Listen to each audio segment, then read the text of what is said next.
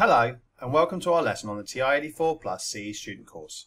In this video we are focusing on graphing and in particular plotting graphs and setting windows.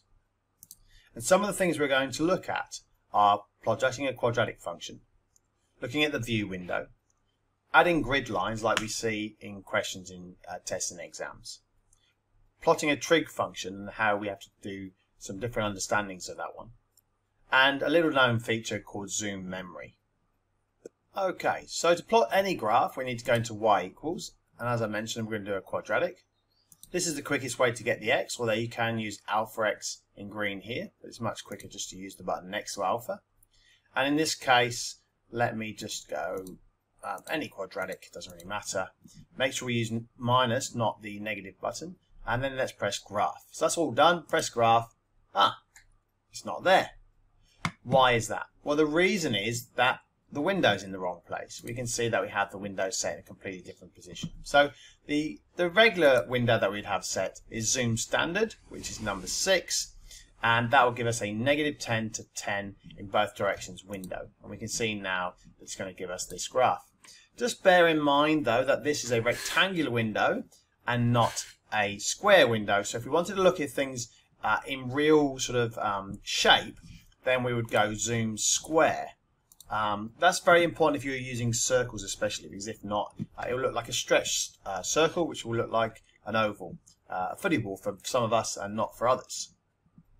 Now let's say that this quadratic is taken from an exam question, and the window that they set in the exam is, let's say, -5 to 5 in every direction, and from say 0 to 10. We can change that here, and then we're going to see that it will convert the graph a bit differently. And we can add grid lines if we wanted to. If there was key points where we were trying to plot it like in a question, we can add grid lines. To do that, we go into Format, and we can see here that there's many different options, and then we're going to add grid lines. That's the color of the grid line, and that's fine for me. And we can see now that we have these beautiful grid lines, and we could actually plot it really nicely if we needed to off that there. And these grid lines are controlled by the X and Y scale. If I change that Y scale to say 2, then it will give me a bar every 2 rather than every 1. Okay, so just bear in mind that the X scale and Y scale control the grid lines.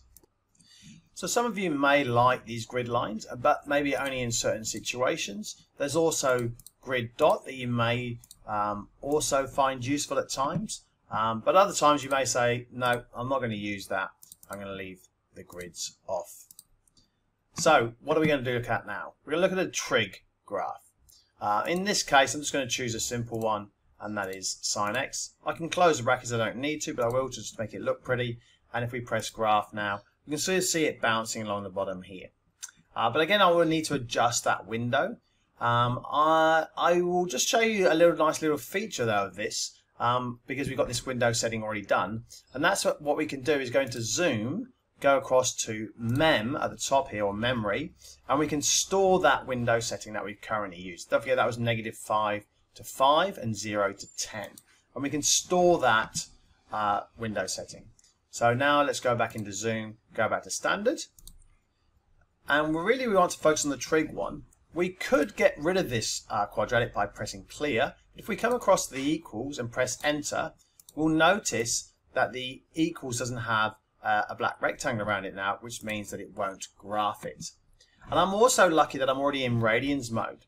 Lots of times when you're graphing stuff for trig, you may already be in degrees mode, and therefore it just doesn't look right. Something's wrong, and that's because of the mode that you're in. So make sure for lots of the trig stuff that you're doing that you're in radians mode.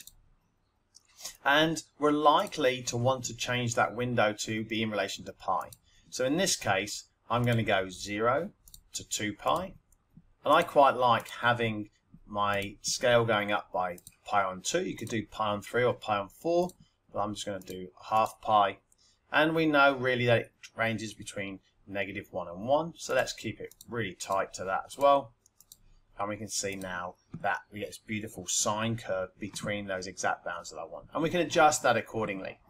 Notice that if I now go back into zoom, go across to memory and go to either previous, if it's obviously the previous one, or recall, it will then bring it back to that window that we had earlier that I've stored. So that's really useful if you want to keep on going back to certain windows, that you can have that one stored as a particular one on your calculator. So hopefully you found that useful, and thank you very much for watching.